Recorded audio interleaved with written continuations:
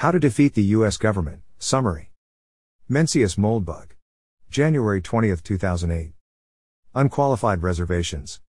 Narrated by Skeptical Waves. How to defeat the U.S. government. Summary. I thought it'd be fun to write a quick summary of the last 3 posts. We start with the perception that USG, or WashCorp, is a problem. Its problem is that the interests WashCorp serves seem quite a good match for its own. They do not seem to match the interests of the residents of the territory WashCorp owns, Central North America or Plainland. Using these neutral names helps us separate ourselves from symbolic emotional attachments, which also serve WashCorp's interest. The predictable result of this divergence in incentives is that WashCorp has become quite large, inefficient and intrusive. And it continues to grow. This bothers some of us. If it bothers you, please read on. The traditional remedy is to persuade Plainlanders to use their collective democratic powers to elect a politician, such as Ron Paul, who promises to restructure WashCorp so that the result does in fact serve their interests. The typical promise is to replace the existing organization, which is the product of informal political evolution, with the formal design specified by the literal text of the Constitution. There is no reason to think this remedy is effective. There are many reasons to think it is not.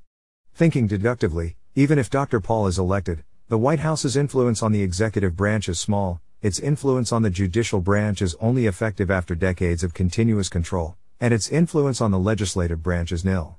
Elections can also replace the Congress, but incumbency rates indicate that this is extremely difficult, and partisan transitions seem to have minimal effect, perhaps due to the Iron Triangle effect. Thinking inductively, all previous democratic attacks against the civil service, press and universities have failed, often with high backlash. Of course, if the remedy is ineffective, any energy invested in it serves the interests of WashCorp. I propose a different strategy, persuading Plainlanders that WashCorp is totaled. It neither serves their interests, nor is realistically reformable. Their only practical option is to liquidate it. The only practical way to liquidate WashCorp is to spin off its 50 local subdivisions, or states, by restoring their sovereignty. If the new nations agree to honor WashCorp's financial obligations, the transition can be relatively seamless. The obvious historical analogy is the liquidation of the Soviet Union, which I think most people would agree was a good thing. For better or worse, WashCorp remains a democracy. If enough of its voters decide that it is totaled, they certainly have the power to liquidate it. In fact, because WashCorp is far more responsive to direct and instantaneous polls than indirect, periodic elections, sufficient public support for liquidation will probably cause it to liquidate itself.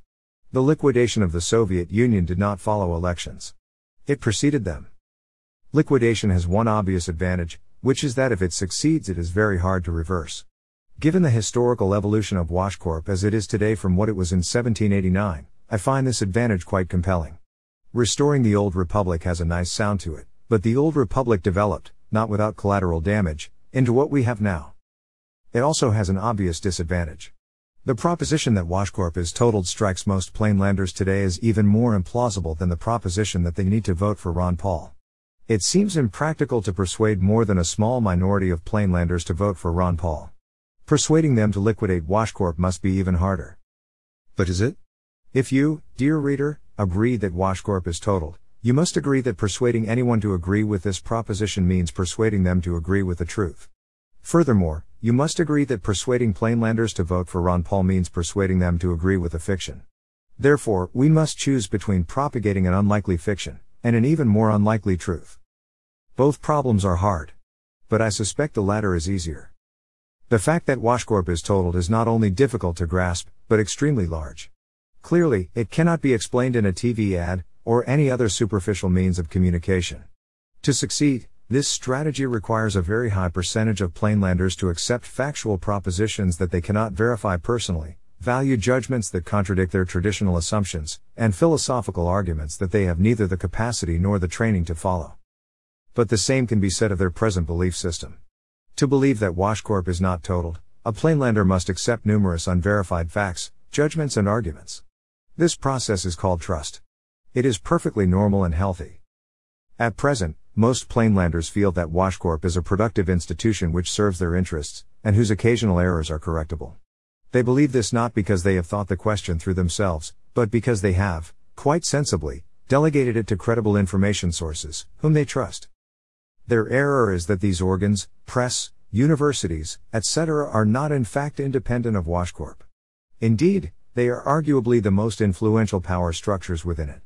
At least if we define influence as control over policy, and we define within according to reality rather than symbolism. If this analysis is accurate, WashCorp can be defeated by the following steps. 1. Construct an information source more accurate than WashCorp's official organs. 2. There is no 2. If the argument above is correct, the rest will happen on its own. First, if we are correct that WashCorp is pernicious and irreparable, and our information source is accurate, it must produce the same conclusion. Granted, the proposition that WashCorp is totaled is not an objective result. It is neither a pure matter of fact, like the half-life of carbon-14, nor a product of irrefutable argument, like Darwinian evolution. Like any other meaningful conclusion about human society, it depends on facts, arguments, and subjective judgments. It is not a proof, but a perspective. However, the same can be said of the proposition that WashCorp is not totaled. Since this proposition is false, it is likely to depend on incorrect facts or invalid arguments, and indeed it does. Refuting these will leave the surprised reader unusually open to new judgments. There is no reason that a new, more accurate source of facts and arguments cannot also supply this demand. The mainstream organs which plainlanders trust today produce a vast quantity of perspective, which seems objective only because it is conventional. If our new source can break this trust, it can remove the mainstream's camouflage and compete on a level field. Therefore, after step 1, actually building the new authority, our only problem is to persuade most plainlanders to accept it as accurate, or, at least, much more accurate than the authorities they presently trust. Assuming a generally uncensored internet, this problem solves itself. While most people are not capable of sustained analysis, they are quite capable of assigning personal credibility. If the new authority is genuinely more accurate than the official organs, it will attract the support of the smartest and most credible people in society. As this 1337 attracts followers, the normal forces of intellectual fashion will do the rest. We are left with step 1, creating an accurate information source. Why do the press and universities produce inaccurate information? The problem is not that their employees are not extremely intelligent, knowledgeable, and even well-intentioned. The problem is that they are also ambitious. Their first deception is always of themselves.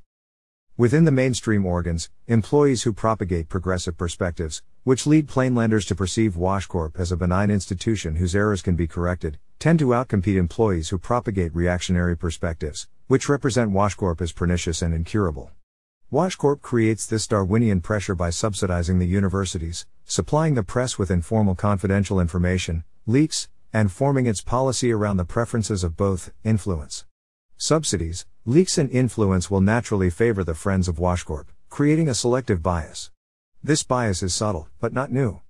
Over time it has produced some quite remarkable perspectives. Of course, our new authority must be absolutely independent from this system. This means it must ascribe zero trust, neither positive nor negative, to the products of the mainstream. This contradicts Wikipedia's policies. Thus the new authority, which I've called Revipedia, can be expected to contradict Wikipedia. It also has a much harder problem to solve than Wikipedia, because it must examine every question on its merits without trusting authority. If this problem is solvable, I suspect it can only be solved by deploying the full intellectual capacity of the internet, and applying it in a structure which is not consensual but adversarial. Revipedia maximizes accuracy and credibility by presenting the strongest arguments, on every controversial subject, from every point of view. Moreover, it presents them separately but comparably, eschewing Wikipedia's unreadable and easily gamed he said, she said style. Strong arguments can only be produced by editing. A strong system of adversarial arguments demands editors who not only disagree with each other, but do so in a structured and predictable way. An unedited argument, or one edited by unsympathetic editors, is not an argument but a straw man. It adds no credit to its competition. And the difference can only be discerned if the sympathies of the editors are known. Thus, strong adversarial arguments can only be constructed by a system of formal factions. Nothing of the sort exists at present, either within the mainstream organs or outside them. While this does not demonstrate that this design can create a public information authority of unprecedented accuracy and credibility, it certainly does not refute the proposition. Furthermore, if there is an error in the argument above, which is certainly quite complex, and largely deductive rather than empirical, it may follow that WashCorp is actually benign, or that it is pernicious but a strong information authority is insufficient to defeat it. However, this does not imply that such an authority is undesirable. It's hard to see how it could be. Since neither Revipedia nor anything like it exists, I conclude that someone ought to build it. I'm afraid my plate is full. But is yours? Imagine being the Jimbo Wales of the next century. It won't be me. It could be you.